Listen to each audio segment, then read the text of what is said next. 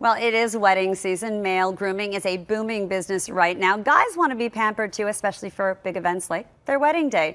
So here to show us tips for the groom and his groomsmen, Renée Strauss with the John Allans Salon in Beverly Hills, and club director for John Allans, Moshe Katani. Welcome, you guys. Thank you. It is nice to see you guys. I mean, we always talk about the women, and now we're going to talk about the men a little bit. Equal time. Equal time, of course. We're going to start with grooming, so I'm going to squish in here a little bit.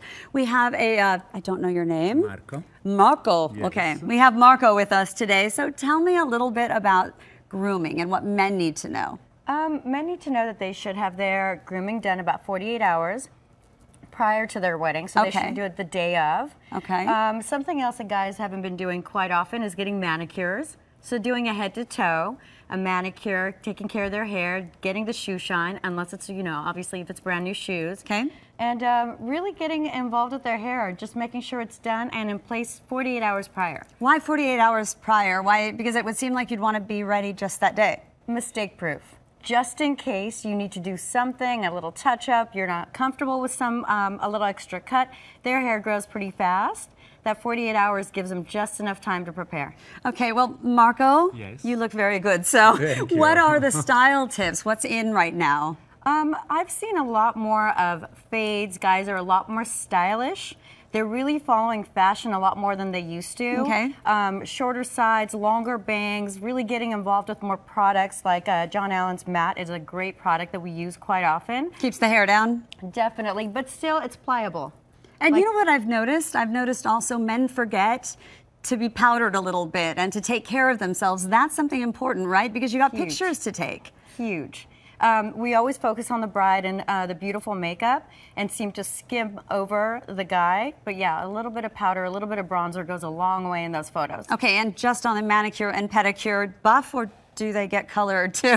They don't need to get color, but definitely a nice shine buff is great. Yeah, Marco, you don't want blue nails, do you? No, No. not for now. Not for I'm now. fine for Maybe now. later. Maybe Okay. later, yeah. Well, he looks wonderful. Renee is with me now, and now we're going to talk fashion. Yes. Okay. And etiquette. Fashion and etiquette, and Brooks Brothers is the go-to for all men's fashion, but the bonus is they are etiquette experts as well. Okay, so let's talk about etiquette, because the brides pretty much know what to do, but the grooms, not so much. They need to get this book, A Gentleman Walks Down the Aisle.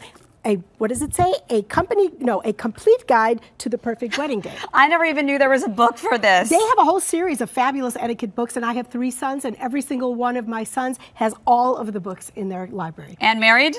One is engaged. The one again, congratulations. Yes, all right, well, let's bring the models over and let's talk about etiquette while we do that. So what is in trend and what do men need to know? Well, Robert is wearing a classic tuxedo. Okay. Now, if the wedding was in the morning, he would be wearing a men's cutaway, a beautiful light gray, a dove gray, would be very elegant. In the afternoon, he'd have a shorter jacket. We refer to that as a stroller. But this is tuxedo formal for an evening wedding.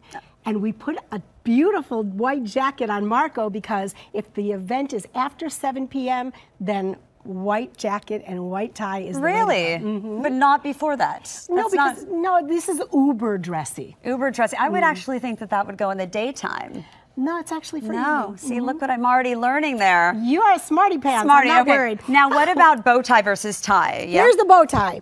And I'm holding it because, unfortunately, not everybody knows how to tie a bow tie. So we struggled a little bit today, but you can learn how to tie one from here. With a little book. It will help you, yes. Or you know what the guys told me? Look on YouTube.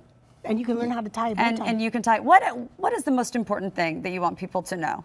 I think it's very important, first of all, to make the bride happy. I'm sorry to bring her up, but you know, that is my love first, all the brides. But other than that, really to coordinate the looks. For example, we have Aaron here also today who's wearing a matching tuxedo. You get a little bit of an idea of what the guys will look like the day of. And if you want the women, if the bride chooses a matching tie or bow tie and pocket square to match her bridesmaids, that's okay too. Exactly. What about if they want, like, you know, pink, or they want a little, is that out or is that in? No, you know, it's personal preference. At the end of the day, it is your day. It is once in a lifetime. It used to be that the man is only the accessory, but with wardrobe as gorgeous as it is now, he's a focal point. And isn't it going to be better if you just say, yes, dear? Yeah, my father always said to me, the 2 words of a successful marriage, yes, dear. Yes, dear. Thank you so right. much. You are an incredible bridal expert we know about. Thank you, gentlemen, for joining us. And you look lovely, too. And for more information about the John Allans Salon and the tips you've seen here today, all you have to do is go to kcal9.com and click on Seen on TV. You'll be